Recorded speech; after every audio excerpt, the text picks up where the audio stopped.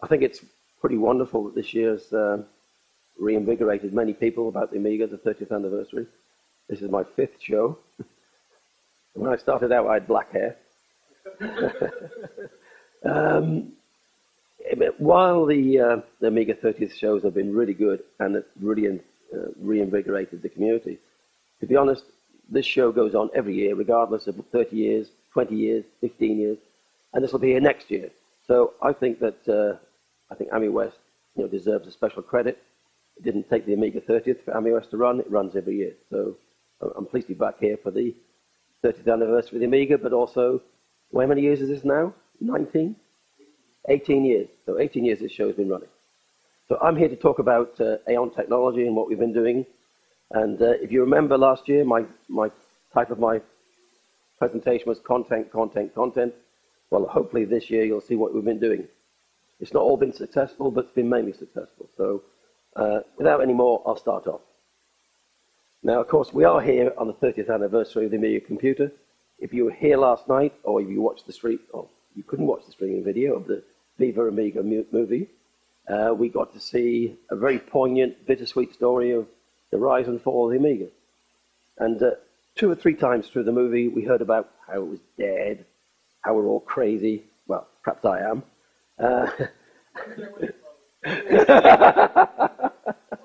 Yeah, but, and also, I think someone said in the movie, there'll be no Amiga 5000. Well, I'm here to tell you, there is an Amiga 5000. It's called the AmigaOne X5000. And I always wanted an Amiga 5000, so I was very pleased when we put a vote out to the community, and the community selected that name for the new computer. So anyway, 30th anniversary, Andy Warhol, Debbie Harry. We all heard RJ's story about Andy Warhol clicking everything. Would the flood fill work? And it did. And that's kind of the life of the early Amiga. Now, obviously, in 2010 was my first Amiwest. And that's when we announced the AmigaOne X1000. Now, it seems like a long time ago now. And I did have black hair then. All right. A bit of dye might have helped, but generally it was black. We know about this, don't we, Brian?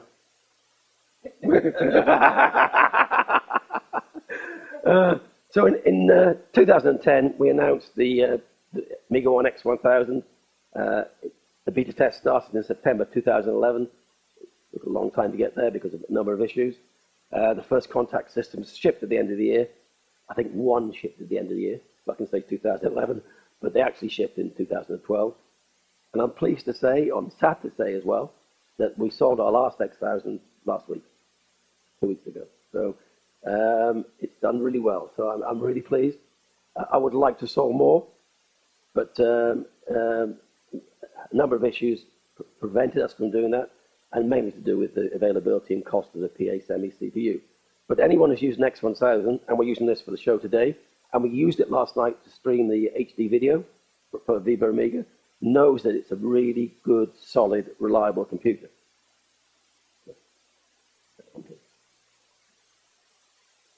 Of course, we didn't stop with the X1000. I was stupid enough to start another project called Cyrus, and this took a long time. And this was the early Cyrus. It was a small cut-down board which could run 3 different CPU types. And we, the developers, had a number of issues. We made some errors, made some mistakes, and it never really came to fruition because the cost of the board was such that we couldn't get it any cheaper than the X1000, or so we thought. And so it didn't make sense to make a smaller board with less features at the same price. But I'm pleased to say that eventually we created a replacement for the X1000 based on the Freescale Core IQ, PA7, PSA on my brain, a P5020 processor running at 2 gigahertz. This is the beta test one, which shipped in 2014. Beta testers have had their systems for a long, long time, and a number of issues to do with software support porting has slowed down the release of this machine. But I'm pleased to say that we're getting very close for OS4 to a release.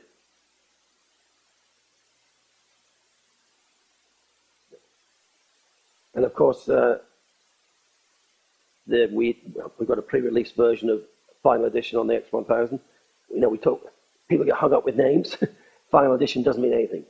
What it means is it's a snapshot at that time of what is regarded as a stable Amiga operating system. And Stephen Solly can tell you more about that. But it's a snapshot, stable, there it is, final edition. If you're a beta tester on Amiga OS 4, you'll know you're getting updates all the time. And they come in daily. They come in too quickly sometimes. And when they go for a stable ISO, they try to get everything up to a similar level. PowerPC, Linux operating systems already run on the X1000. I mean, there's a number of them. We will probably provide a live distro with the X5000 when we do eventually ship it. And of course, I'm pleased to say that we want to support multiple operating systems, and MorphOS is now running quite nicely on the X5000. I spoke to the developers at the Germany show, and they think it will be shipped with their next MorphOS release, which may be the next 3 to 6 months. But they're always very careful about announcing releases.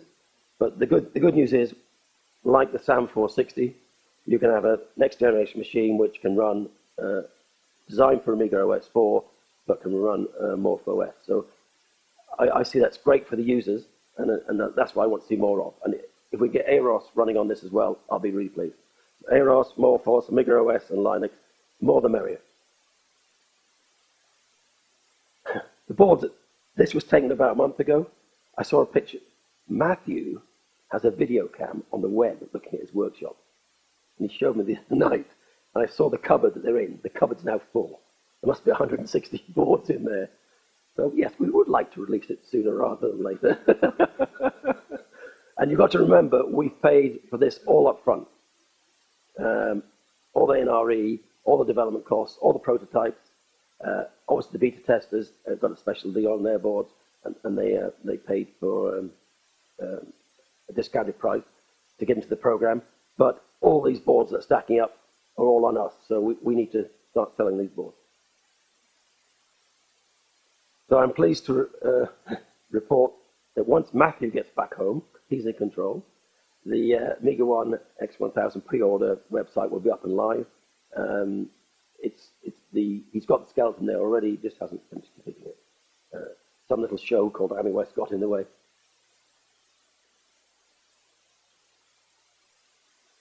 We have a 5040 prototype. Like the 5020, it's Freescale, P5040 CPU, quad-core.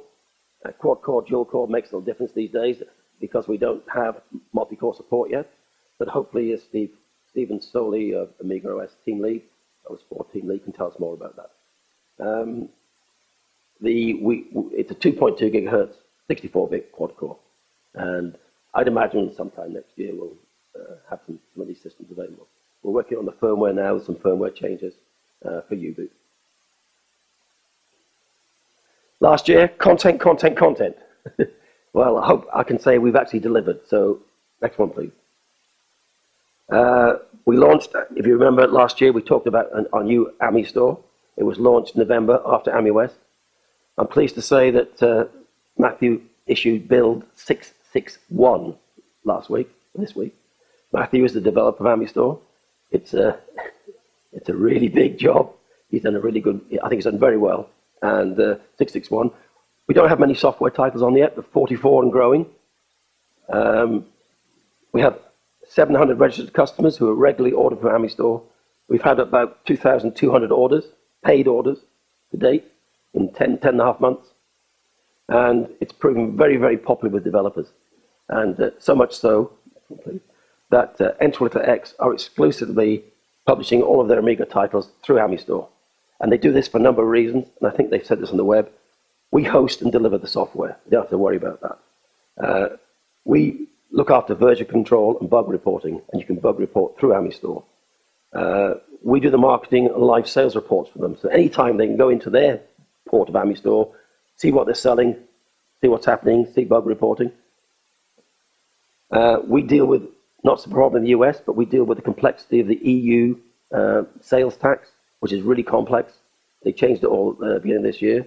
So we account for all that for the developer. They don't have to worry about that.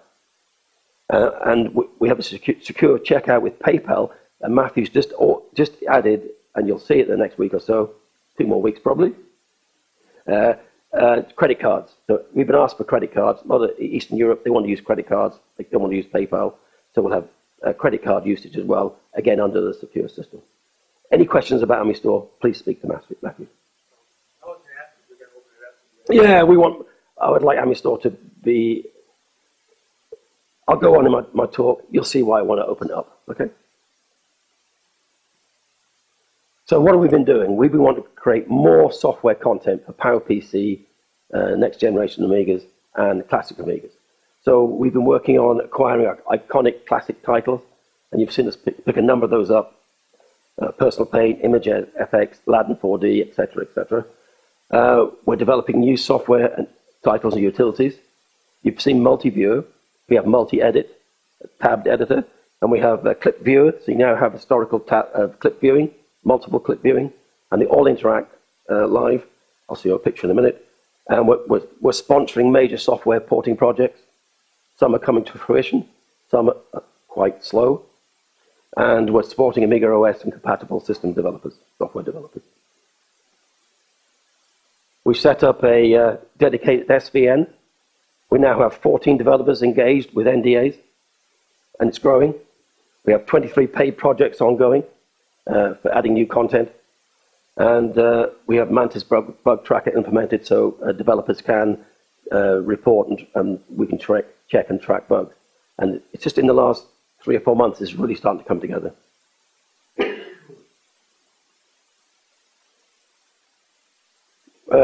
Perhaps you can play the video. That'd be nice. Thank you.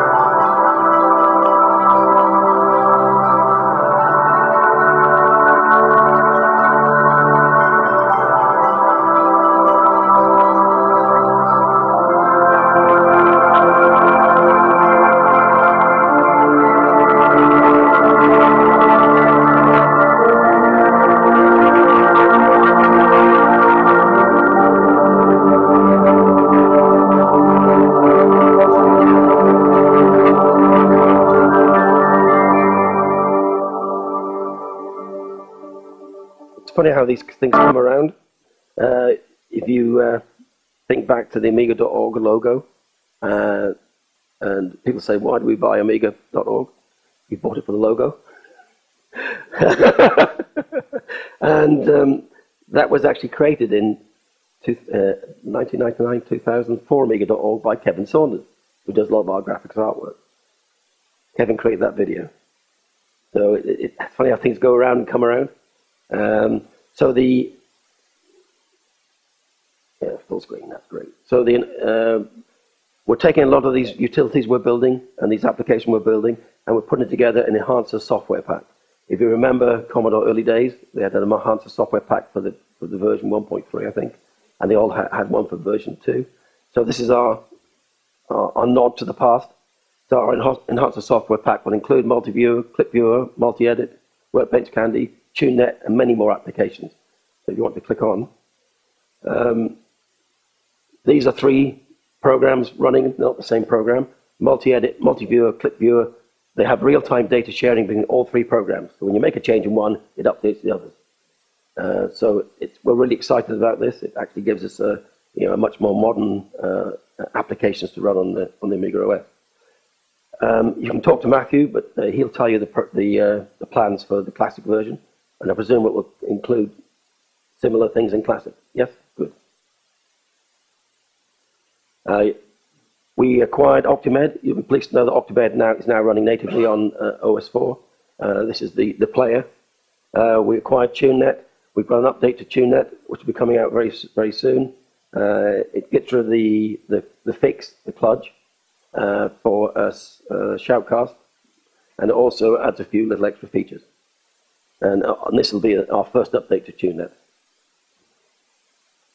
Workbench Candy, that'll be on the Enhancer CD. We've just released a new autumn animated Workbench backdrop. If you see that, it's probably the most artistic one we've got to date. Very relaxing. It's autumn leaves fluttering, slowly falling. Yeah, really good, I think. Sys Inspector, if you remember Sys Inspector, we've now acquired the rights to Sys Inspector, and that'll be on the Enhancer software pack, plus a number of others. But this is a call to all developers. I don't care whether you're AROS, Morphos, AmigaOS. I want developers like the Hollywood developer who doesn't mind developing for any platform, creates key software, and then ports it to the platform. Obviously, our main interest is OS4. That's where we come from. But if we can do it for MorphOS, AROS, it's great. Because it's good for the developer, because hopefully he'll sell more copies. And we'd like to obviously put it in through AmiStore anyway, to increase the content. And of course, we want support for multiple operating systems.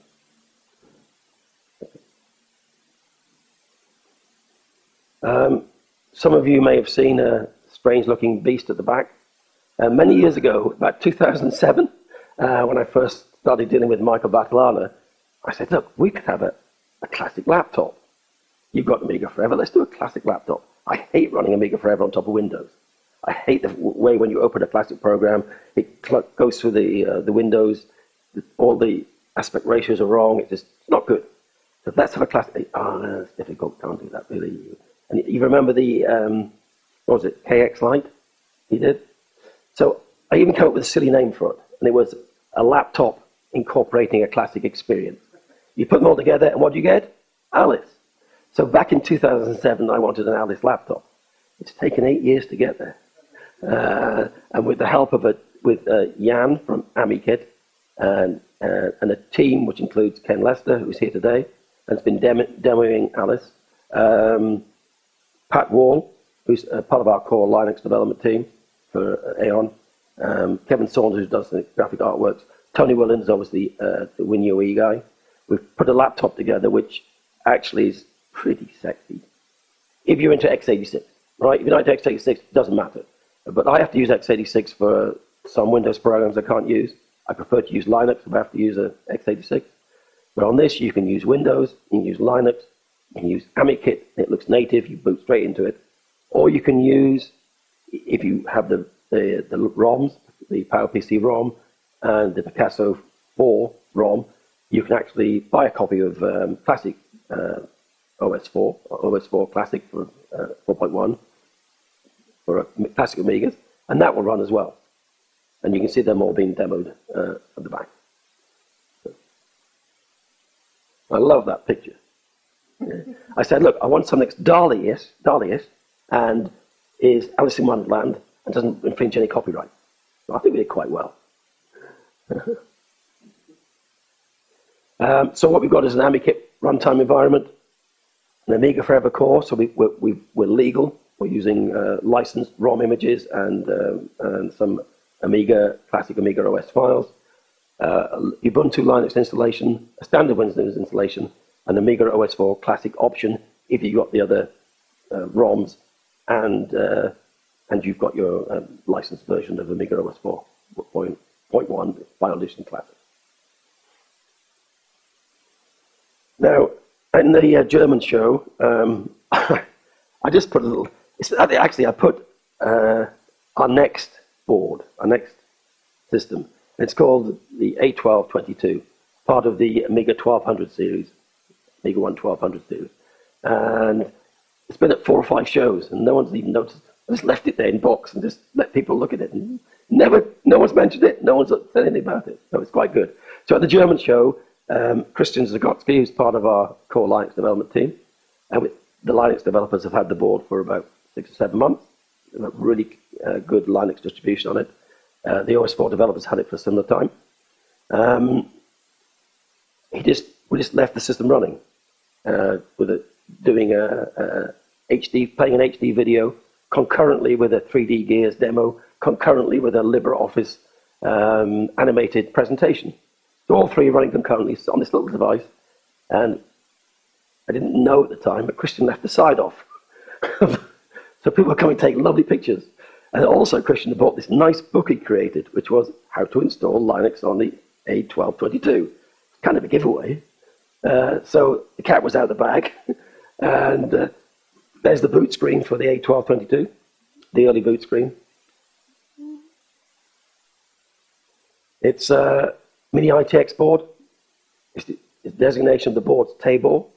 Tabor is part of the Jules Verne link that viruses have. Tabor, Cyrus, Nemo, all part from that link. The B-52 song title is Topaz, which is right on so many levels. I mean, early Amiga font, great. It's a Freescale P1022 CPU. I've seen lots of interesting things written on the forums about it. You have to make your own mind up. I'm extremely pleased with that CPU. And why did we choose it? Well, you've got to remember that when chip companies say, we've got this new lovely chip, it's never available. It's just a pre-announcement. So when we started this project, there were no T-series chips out there. So, and these things take time to come to fruition. You may actually see reference boards available for the T-series. Actually, they're not available because they don't have them. They have the more expensive boards. Like with Cyrus, when we developed that, we bought a reference board from Freescale. It cost us actually £3,000. What's that, $5,000? That's typically the sort of price you pay for reference boards. Not always the same, but typically is. Price. What is the price of it? Well, no price has been mentioned, and the figures I saw on the forums are laughable, but speculation is good. I always think speculation is good, and I always think publicity is good or bad. So I never correct it unless, just to say that there's been no price set. However, it's our intention that we are building 1,000 of these in the first run. We're getting volume, and we're going for low price. So we're going for low price on this when it does finally come out. This is not your X5000 price, your X1000 price. This is almost a lost leader because we believe content's what's going to drive this. We can sell more content. The growth of AmiStore, sales through AmiStores convinced us there's a pent-up demand in the Amiga community for quality software. So if we can have more hardware, more low-cost hardware, we'll get more sales of software, and that can help support the hardware. Okay. It runs Debian Jessie. It runs it well. It can run the special SPE version, or it can run the standard version. The standard version is a little slower, very usable still. The SPE version is a little faster. One has one is set up for the special floating point unit, and one isn't. And just to prove that it was at the shows, whoever was at the Amiga 30th in the Computer History Museum, that's me at the back, next to Michael Batlan and a few others. And there's my hand on a table. So it was sitting on the display with all the Amigas. So I didn't want it to lose out. I thought it was very unfair for it to lose out. And that included Pegasuses and Sams and you name it. They were all there on that display that day. So I'm pleased to say Tabor was already also there. But really, I'm really pleased it's the 30th anniversary. I'm really pleased it's over. I'm totally tired. But I think it's great that we can celebrate the Amiga 30th here at Amiwest. But forget the Amiga 30th, we'll be here next year. When all the hullabaloos died down, Amigans, true Amigans, will still be here celebrating and enjoying our hobby. And whatever your color your hobby is, red, blue, black, green, I don't care. Just enjoy it as an Amigan. That's me today.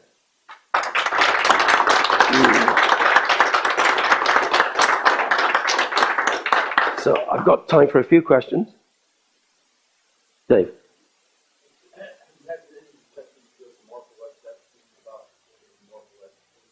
The Morphos dev team have a couple of boards. I want you to take my money now. No, LD, can I remind you something? On the laptop. I've got plenty. Because you've already put your money in for the table board. I'll give you more.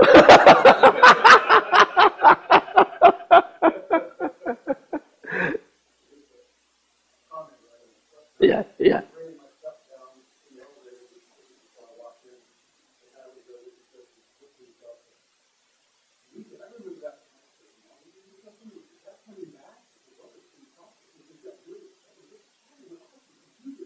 Yeah, well, he was right. And if you, we had the privilege of seeing the Viva Amiga movie, and only if you've been to the Germany show, the California show, and Amiwest, you've seen that movie.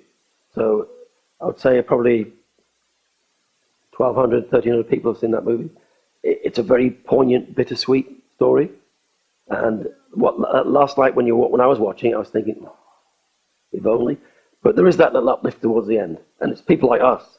And at the German show, Dave Haney said, he's really surprised that 30 years on, something he was involved as a young man, it still has such an impact. And he was thanking the community. He's thanking us. And because we've kept it going. It's us that's kept it going, right? And I can't think of many other really, group of people that have done this. I mean, there are lots of little user groups. I mean, the 64, the Atari, but there's something special about the Amiga group, I think. Whether, whatever flavor you like, there's something really special about it. Good special, not special needs.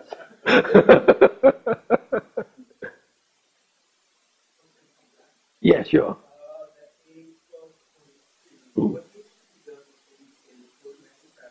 Oh, too late. Too late. It's in manufacturing. What we did with both the Cyrus and the table boards is we pre-ordered all the long lead time items and paid for them.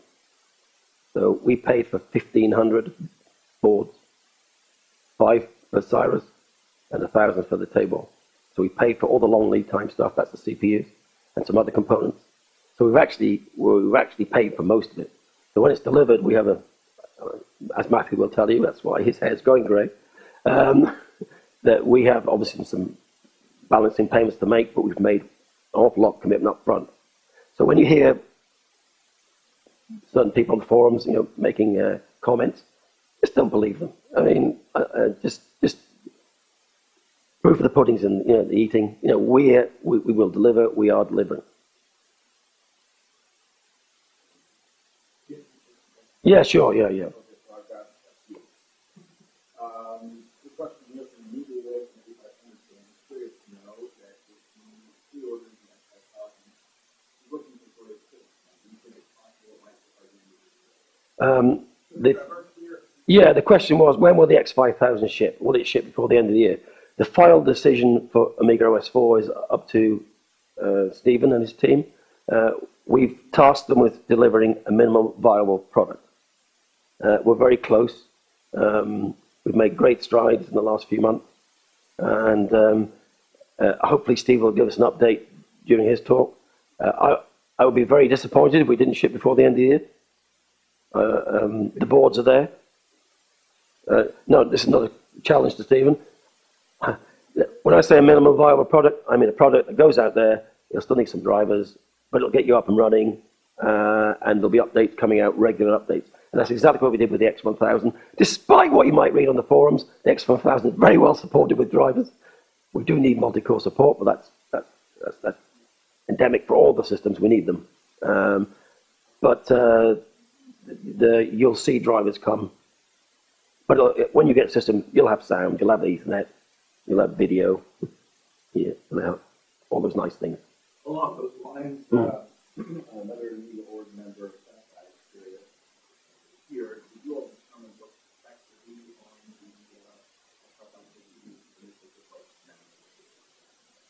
the Actually, I haven't really thought about that. Matthew's dealing with that. The question is, what are the specs for the X5000 that's shipped? It's a system. So it's a tower case. We've got a new case. It's got the Boeing ball on the front. It's again, based on a fractal design.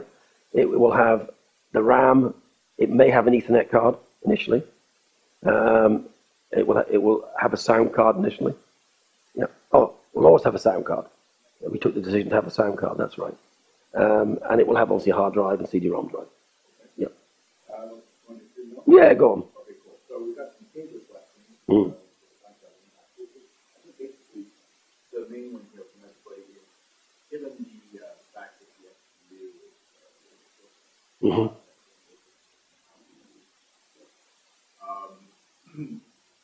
were you confident when you chose Well, yeah, I will. It's all about the special FPU that's in the P1022. Yeah, we spoke with the Hyperion developers, the kernel developers, and asked them, was there anything specific they need to worry about? No. So we will just, we'll handle that. We've done it before. The SAM 460 has some missing commands. You know, we just handle it. We'll do the same with this. So when they said that, I thought, well, I wasn't concerned.